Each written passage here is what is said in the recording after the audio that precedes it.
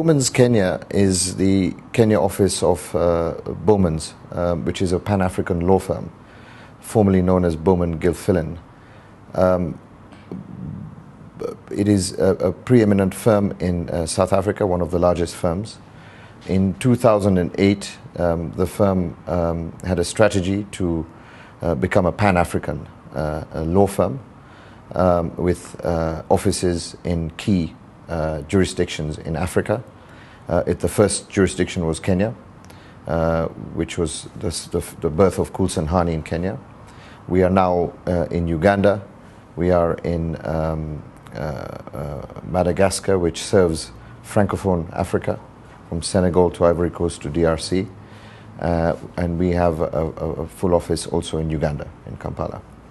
Our plan is to open more offices in East Africa and other hubs in Africa, particularly West Africa, which we hope to execute in the next 12 to 18 months. Currently, the law firm, the Pan-African law firm, has approximately 150 partners and approximately 400 fee earners, which makes it one of the largest firms in Africa. It is very unique in the sense that it is a truly integrated law firm, by which I mean each of the offices are operationally integrated in terms of their systems, in terms of their knowledge sharing, in terms of the look and feel, and in terms of how staff interact with each other.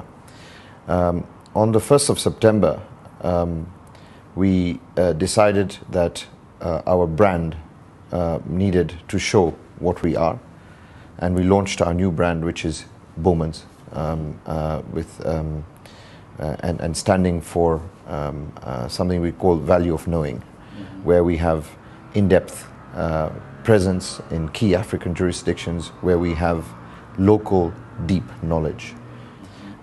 As far as international law firms are concerned, we work very closely with them. We have very strong relationships with the large global law firms who we see as our key partners, and we work closely with them in America, in Europe, in Asia, and elsewhere in the world. They don't have the depth that we have in Africa. We do, and that's why we work very closely together. So when an international client wants work to be done in Africa, in Kenya, in Uganda, in Tanzania, in South Africa, wherever, we can offer them a one-stop shop with one point of contact. So they have a consistent quality and ease of doing business here. And of course, from a cost point of view, it becomes more effective for them. And talking a little bit about just the Kenyan office, as I said, Coulson Hani, which is a strong name in Kenya itself, was formed in 2008 by two partners only, Richard Hani and Philip Coulson, who are still here with us. And from a firm which had two people in 2008, 8 years later, we are now the largest law firm in Kenya with close to 80 lawyers and 16 partners, and serving the entire range of services that any business would want. From mergers and acquisitions work, dispute resolution, conveyancing or real estate, banking and finance, projects, intellectual property, employment law, and so on and so forth. In the 8 years that the firm has been around, we are now recognized internationally by the global lawyer recognition directories like Chambers, Legal 500, IFLR, etc., as the top firm, as one of the top firms in Kenya. And certainly in certain areas, we are head and shoulders above the other law firms in the region. We are the only law firm today in Kenya with 3 what we call Band 1 ranked lawyers in the corporate area, which is something that we're very proud of.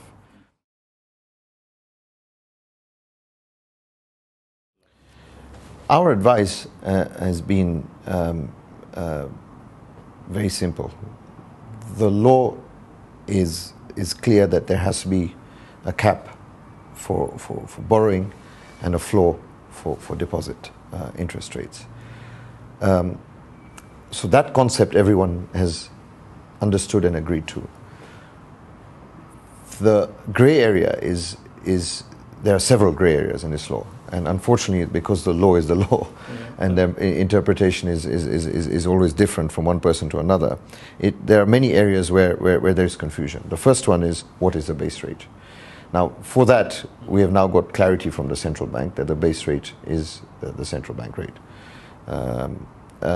Again, if you look at it very strictly within the letter of the law, you could argue it is not. There is KBRR, or indeed you could argue there is no rate. There is nothing like a central bank rate. We have the MPC rate and we have the KBRR. The law actually says the central bank rate. So you could argue that it doesn't even exist. But it is what it is. I think practice has overtaken that debate, and everyone is now following the central bank direction. So I think that air has been cleared, and by action or by practice, that has become law. The problem is in several other areas. What do you do with insurance premium financing? What do you do with LC financing? What do you do with dollar loans or non-Kenya shilling loans? All these are grey areas. We don't have an answer to that. Our advice has been, in our view, the law applies to Kenya shilling lending and Kenya shilling deposits. It would be very bizarre to think that the law would apply to foreign currency deposits or foreign currency lending, because that would actually shut this economy down if you try to do that. As far as the other kind of non-core banking type banking products, or rather not the plain vanilla lending products like insurance premium financing and so on, one could argue that they're not loans and they are subject to their own charges and so on. And there's also been a debate about the smaller loans, the M-Shwaris of the world. Although again, I think practice has overtaken that debate, with Equity coming out very clearly and saying this is what we're going to do as far as those loans are concerned. There was a debate that there was no interest charge on that, there were just charges. Yesterday the central bank has made it very clear, we're not going to allow you to replace interest with charges. And the law on charges was always there. The central bank has to approve any bank charges anyway. So unfortunately, I can't give you a clear answer. I can't give any of my clients a clear answer. What we can tell them is to stay within the law as much as they can.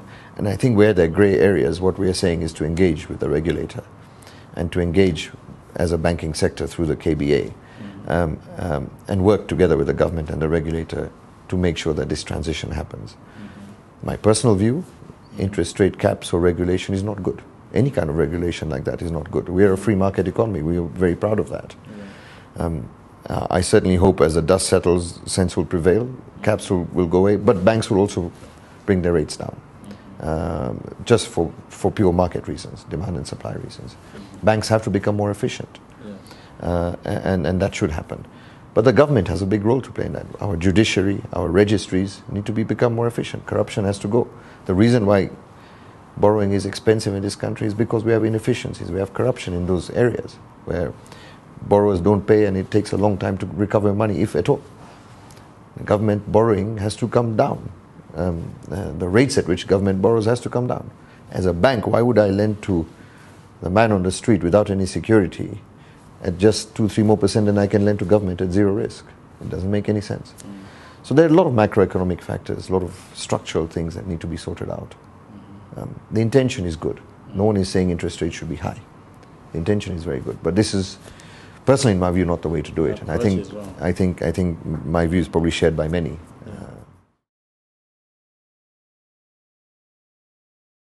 For us, it means that the investment that we have made is going to pay off.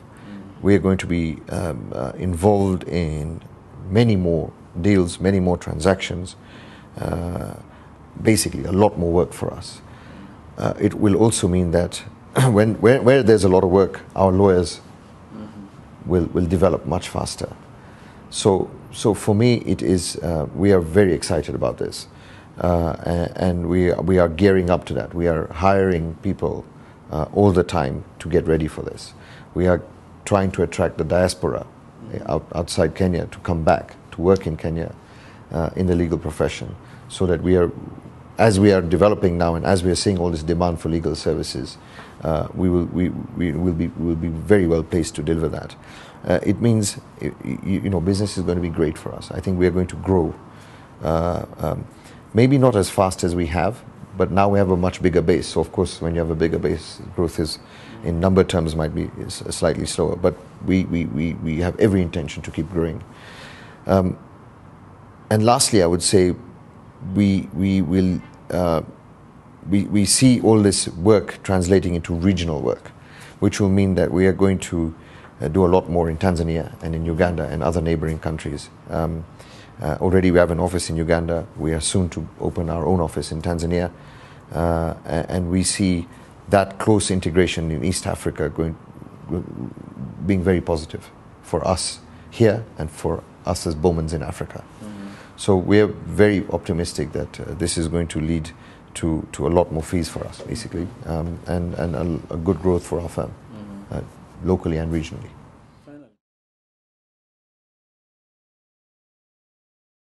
Yeah. Ocheng, our regulations and our law in Kenya regarding the legal profession are very clear right now. We are a Kenyan partnership called Kulsanhani. We have no intention of changing that. We have every intention to keep complying with the law. However, as I've said, we are operationally integrated into the Bowmans family, and we see ourselves as a Pan-African law firm,